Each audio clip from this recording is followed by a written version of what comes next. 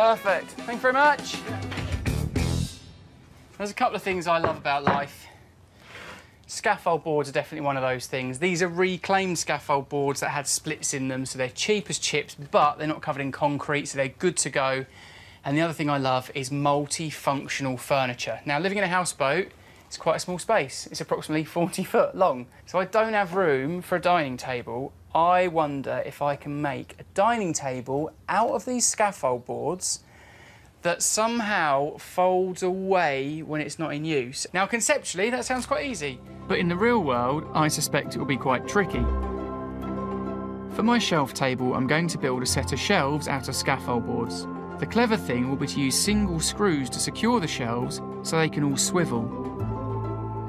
Then, when you're ready to eat, you can just pull the top of the shelves backwards to create a table, which is already laid for dinner. This is a complicated design, so the best thing to do before I start is to build a prototype. Now, in theory, pivot, the shelves stay horizontal, all your stuff stays on, and then it turns into a wonky dining table. Nobody wants a dining table on the wonk, do they, particularly?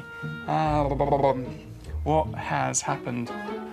I think I might be more confused than I was before, but no, I know what I'm doing. I think I know what I'm doing. So the problem is that this piece here needs to go up to there. Underneath each shelf, I'm going to have a chock of wood, which raises that shelf up so it's in line with that, and the chock of wood fixes into this. Yes, that's it. The chock of wood fixes into this, which means they can then go to that level, and then these will all be horizontal and lined up. And I'll have a dining table and a shelving unit. That's the benefit of building a prototype. Make the mistakes before you do all the work and learn from them. It works. Just get on with it. I'm going to get on with it.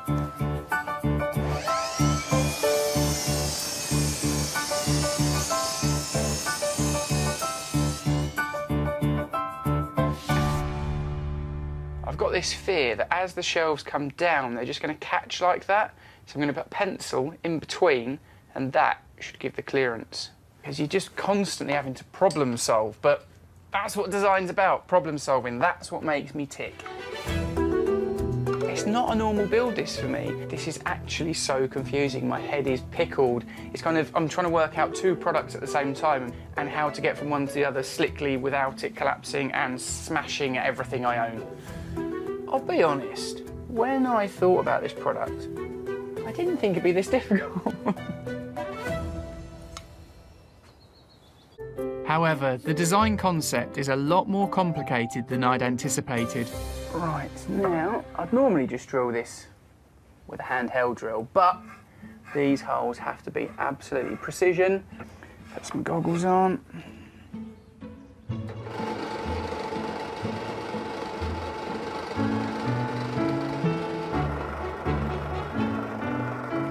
Go. And they should be perfectly upright.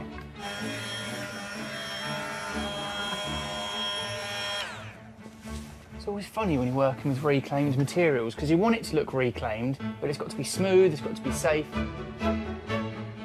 Now I'm going to be subtle with this. I'm going to use this grey wax, which should nourish the timber and also bring out the grain. I know a lot of people out there, particularly interior designers, like to introduce pops of colour and stuff, but for me, in my home, greys, neutral tones, and then add colourful crockery, add colourful vases, add colourful cushions. I'm not a fan of colour, really. That's what I'm saying, isn't it? Right, that is done. Now for the fun bit, putting it all together. Oh, especially for the occasion, a fresh box of screws.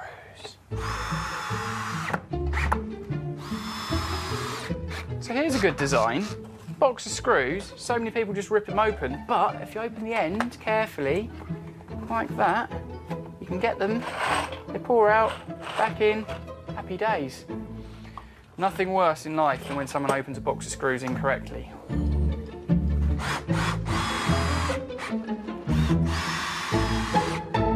That is all present and correct. And that's going to form the front of that shelf as it comes up and down And do you know what I'm doing right now? I'm stalling because I'm nervous it's not going to work. I'm excited and petrified all at the same time.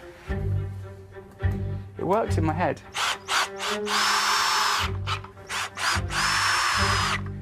I've either screwed together a load of wood that will never come apart again, or I'm going to lift one end and it's all going to pivot gracefully and beautifully. It's really heavy. Come on. Why is it not hinging? Come on. That should hinge upwards. Oh. Oh, hello. Yes. Oh my goodness. It's actually working. However, the bottom two shelves need to go where the legs are. No. So I've built a base that I think is going to work. They should slot in here, and it's just a few bits of scaffold board, you might be surprised to hear, but the key is a couple of hinges here and here, which means that's going to move out to take the weight of the tabletop. When it's in table mode, then you tuck this away, and then it turns into a shelf. Hopefully.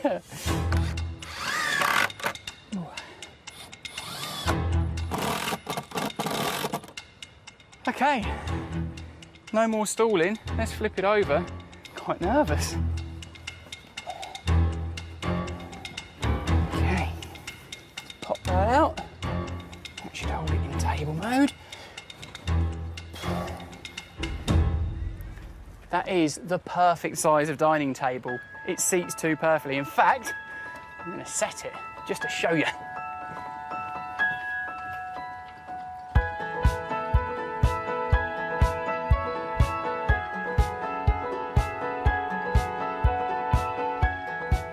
This dining table hopefully becomes... Oh! No, it's all worked, it's all worked. It's even going to clear the glasses. Oh my goodness.